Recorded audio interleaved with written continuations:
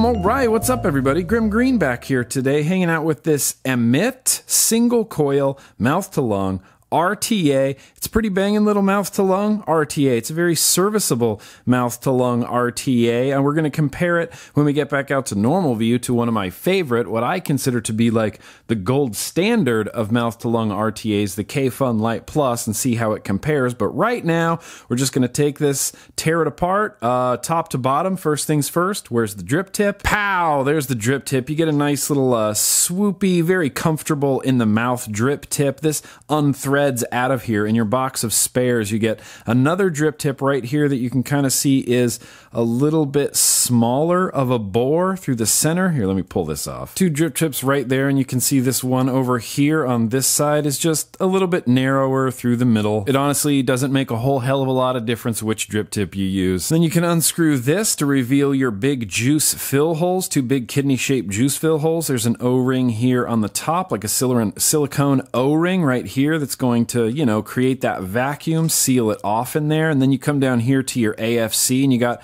a big wide AFC. If you want to run this full open for a restricted lung hit, you absolutely can, or you can kind of close them off. You want to run just 3 holes? Yeah, absolutely you can. And additionally, spin this around, and there's one singular hole, so you can just use one singular hole at a time, from down to this pinhole one, little wider, the middle one is the one I like, and then there's 2 up here that are bigger, and then that's it. And then you'd end up going back around to the sort of slot. But you can use all of these together or individually. And I'm not sure why you'd want to run this on a hybrid mech mod, but it does have a nice protruding static 510 pin there. So we're just going to pull the deck out. There's your deck right there. The rest of this tank is all just one piece. The glass does come off for easy cleaning, but the chimney itself with its internal airflow, because it's top-down airflow to prevent leaking, this is all just one large piece. This chimney doesn't screw out of here in any way. Now looking at your deck, you have these 2 posts right here. This is pretty clearly built for a round wire. I don't think you're going to be able to fit any like fused Claptons or aliens in there. And then you have these holes right here where your wicks are going to sit and come in contact with your juice that's coming from underneath. And then this is where your airflow is going to come down the chimney and right into here, and then kind of boom out that hole right at your coil, and then boom out that hole right at your coil. So like I said, we're just going to build this up right now with a single coil. We're going to use the coil that comes in the bag of spares. You get a tool, you get extra screws, you get a bunch of extra O-rings, and then this is where your extra drip tip is going to be as well. And thankfully it does come with extra O-rings, because the second time I took this AMMIT apart and I pulled this glass off of here, this O-ring up here, it seemed to be like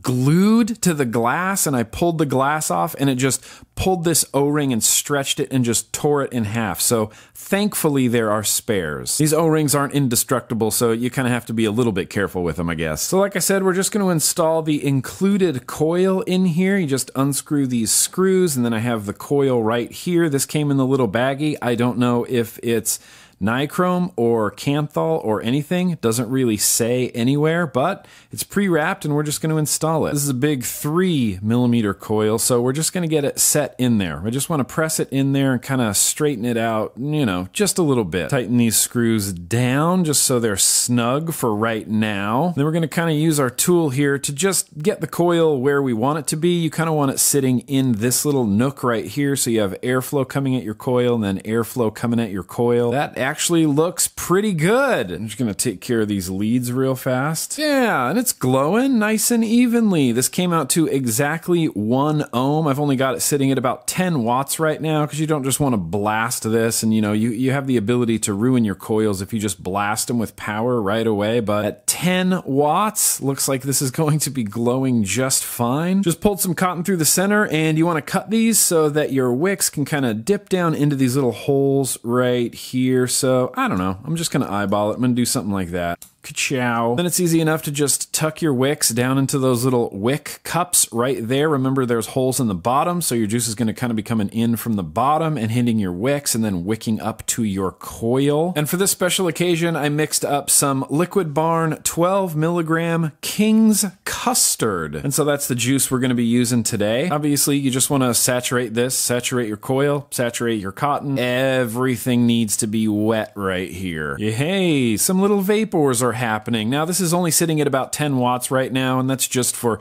you know, building purposes. Once we start vaping it, we can adjust the wattage to where we like it. And then you can just kind of screw the whole tank together. And then lastly, you're going to want to pop your top right here and just fill it up through these large kidney-shaped juice fill holes. Just nice and easy. Juice goes in one way, air comes out the other. Screw this back down, reattach your drip tip, and then boom, yeah, you got a completely built and wicked AMMIT single coil mouth to lung RTA. I'm gonna go ahead and adjust the airflow to where I like it, which is not that one, but this one right here. Mouth to lung all day long. So what we're gonna do right now is we're gonna get back out to normal view. We're gonna vape this thing.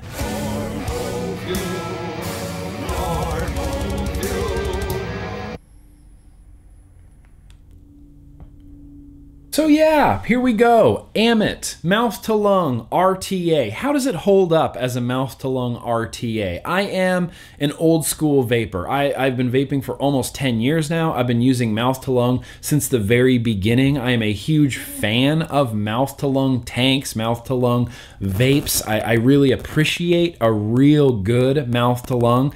How does the AMMIT hold up? Pretty damn well. Pretty damn well. I was honestly kind of shocked a little bit by the quality of mouth to lung vape from this particular tank. There's been some mouth to lung RDAs and RTAs lately that just, they haven't been good. They haven't really given me a real like nice mouth to lung that I'm used to. I'm a little bit of a mouth to lung snob, I guess. Not so much like a snob, but like I just really know what I enjoy in a mouth to lung experience, a mouth to lung vape or a mouth to lung RTA. And the AMMIT, dude, the AMMIT's given me a damn good mouth to lung vape. So when I do mouth to lung, obviously I like to use the single airflow option, as I'm assuming like most everybody would use the single airflow option. I turn it all the way down to the smallest one just to know where it is. I don't actually really like the smallest one. I just go one up from there. I go one up from the smallest one. I don't know the exact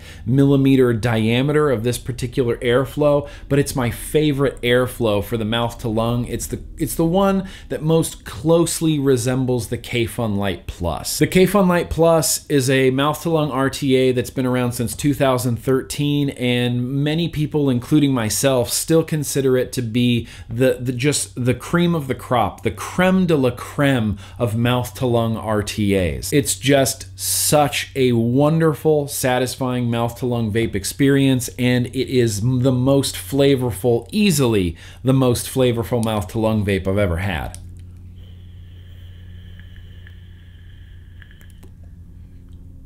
It's just so good, the Kayfun Lite Plus is. And I'm happy to report that the AMMIT mouth to lung RTA, it's good. It comes pretty close. It comes kind of the closest I've seen yet to the mouth to lung quality of the Kayfun Lite Plus.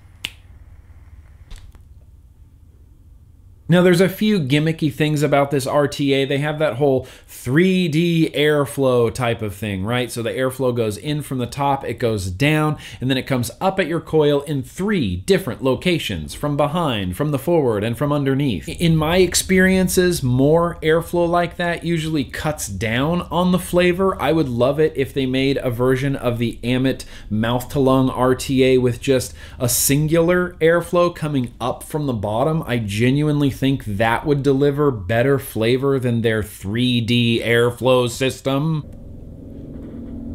But even with the 3D airflow system gimmick, it still works. It still gives me a real great mouth to lung, and it's fairly flavorful. But mouth to lung isn't all that this AMMIT mouth to lung tank can do. Even though it's called the mouth to lung tank, you can rock it with a real nice restricted lung hit. You flip the AFC around and it opens up all of these airflow holes, and you can adjust it. You can adjust it down, or you can adjust it all the way open. If you leave it all the way open, you can do a rad restricted lung hit with it.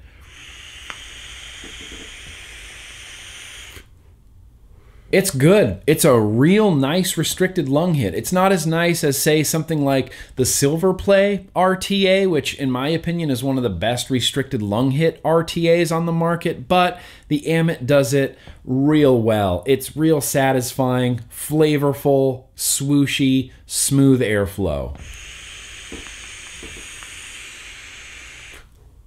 So let's go ahead and start wrapping this up. A few things I didn't mention. It's a 4 ml capacity, no bubble glass, right? How exciting is that? No bubble glass. 4 ml capacity without bubble glass. It's a 24 millimeter diameter. It's got that top-down airflow, so the damn thing is never going to leak, but it still can get gurgly on you if wicked incorrectly. Aesthetically, I do not mind the way that the AMMIT tank looks at all. It just looks like a normal tank to me. It's got some ridges up here so that you can unscrew that top cap and really, you know, fill through those big kidney-shaped juice fill holes. I don't love the way the drip tip looks, these short sort of swoopy drip tips, but they're real comfortable in the mouth, so I kind of put up with how it looks. So let's get down to brass tacks, as it were. You're gonna need your vape budget hands if you wanna check out the AMMIT Mouth to Lung RTA. No, not really. Clicking around the internet, I found it anywhere from about 30 to 35 bucks, which is